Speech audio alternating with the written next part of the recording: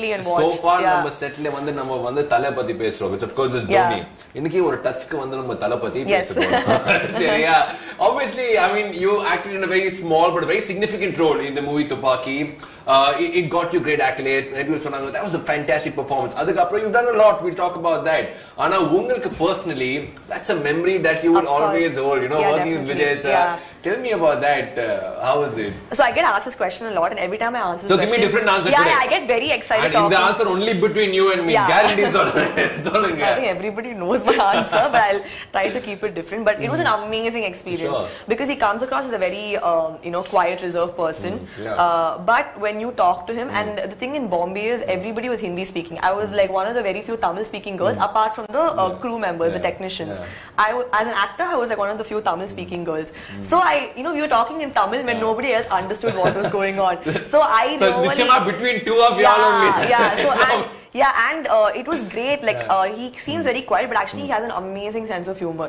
Next level jokes panvaru, next level kalaiparu, and like I'm not a morning person, so there was one incident where we had a very early call time. We had to report on the sets like early na enna ma? Okay, my early. Okay.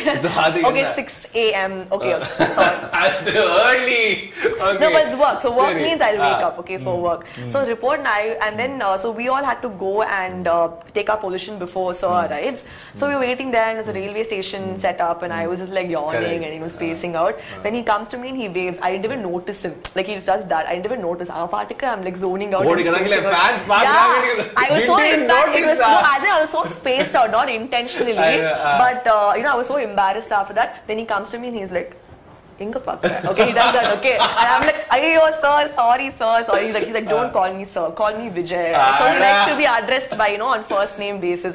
So all of that was there. And he's a very, like, whatever little time, we spent together, all of us, and whatever little screen space I shared with him was memorable. Like, unforgettable experience is this movie. It's none of our experience because we've always heard, as fans, we hear that he comes on time, very much on time. Yeah, he's very punctual. Work on the pakkawa irupanga, but he doesn't talk too much. Doesn't talk. Ana inge vandu he's actually quite friendly. Yeah, he's friendly, and the thing is, like, though he's reserved, once the camera turns on, like you said, it switches on, he's completely a different person. That transformation is just like, you'll be like, wow, you left in like, awe. So that's how he is.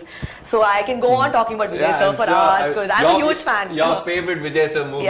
Which is it? My favorite, okay, apart from Thuppakki, I liked Kadhalikku Mariyadai with Shalini. Nice. Kadhalikku Mariyadai is my favorite.